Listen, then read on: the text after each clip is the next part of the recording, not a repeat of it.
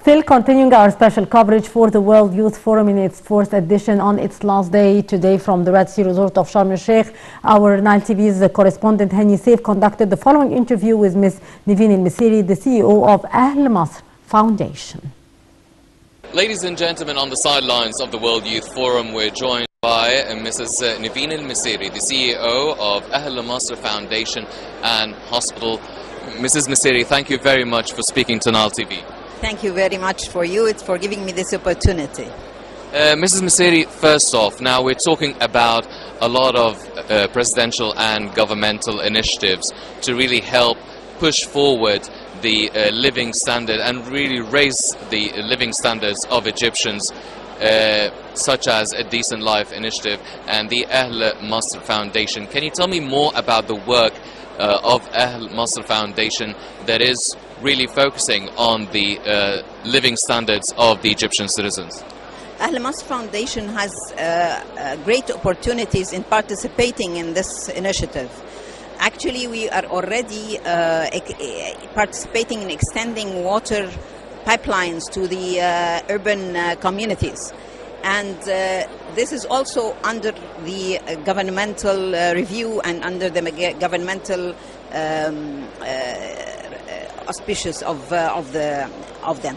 So actually, we do have already a leg there, and we also participated in rebuilding several houses in order to give them a life which is a decent life for those who have their homes not in shape. Recently, all the NGOs have been called by Her Excellency Dr. Nevine in order to have a role which is more active and participating and measurable in terms of delivery. This will definitely make the deliverables more sound and better, because not everyone has the power or has the means and resources in managing such an initiative. So they will distribute the initiative based on the performance, the previous performance, and on the continuous evaluation for the performance of the NGOs who are participating in this initiative. Mrs. Messiri, now Ahl Masr Hospital is renowned for and is well known for its great work that has been taking place over the past period. Now, the health sector in general has been under a lot of pressure for the past couple of years. Has the pressure eased as of now compared to when the COVID-19 pandemic first started off? In 2020, Ahl Masr had a great opportunity in participating not only in availing extra beds for the infected people as a hospital in several of the buildings we have, but also in raising some. We made fundraising to finance the whole issue. This was a very pressured time, 2020. In 2021, it was soft. It went easier, softer. More experience was available in the hospitals and the doctors, and how to deal with the pandemic was more experience. More vaccines were actually done, and this has helped also in controlling the situation. In 2022, now we are, I think, with the we're approaching maybe the final stage of this pandemic, because actually we think that these new types of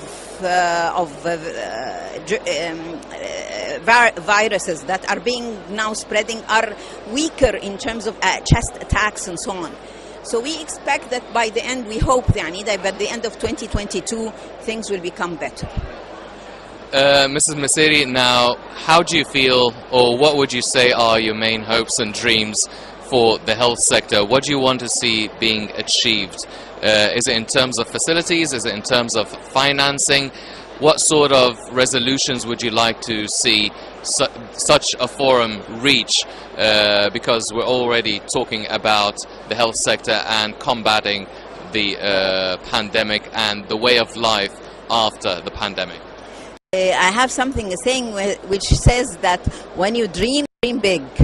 So our dream is to have a full medical coverage and insurance for every Egyptian through hospitals which are really capable and capacities that are really enough to encompass any kind of infection, whether it's in the cancer, in the heart, and in the burns, of course.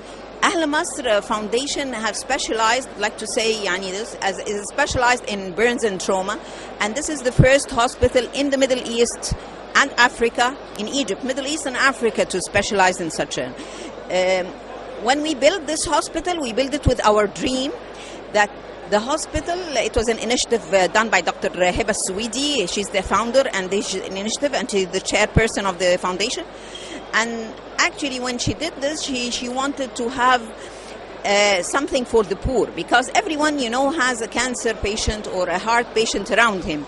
But the burns is due to the not decent life. Most of burns happen because of not having a decent life. So if I tie this actually with the decent life, then Ahl Masr Foundation and hospital would be working hand in hand with the government in order to first spread the words and spread the culture of how to keep yourself safe, participating in how we can be an arm of with the government to extend a decent life to these people in an approach that would hinder even burns to happen, just for the sake of number entertaining and information. And according to official numbers, we have 51,000 burn accidents that happen in Egypt every year. So actually the capacity of the hospital is almost 201 beds, and it's done with a great technology, where a number of ICUs, the unprecedented, which is almost 40% ICUs in order to take care, and a strict infection control because of the type of infection that burns experience. I think that this is one of the projects that could be considered as a milestone, a new milestone, because of the unprecedented cause and because of the technology adopted and the great initiative that was done by Dr. Heba. Mrs. Nevine Messiri, CEO of Ahl Masr Foundation and Hospital, thank you very much for speaking to Nile TV, and very good luck with your work. Thank you very much, and I would like to thank you for the opportunity, for giving me the opportunity to have a voice of Ahl Masr Foundation Hospital to every Egyptian home. Keep yourself safe. Pandemics and burns and everything. Thank you very much, Mrs. Messiri.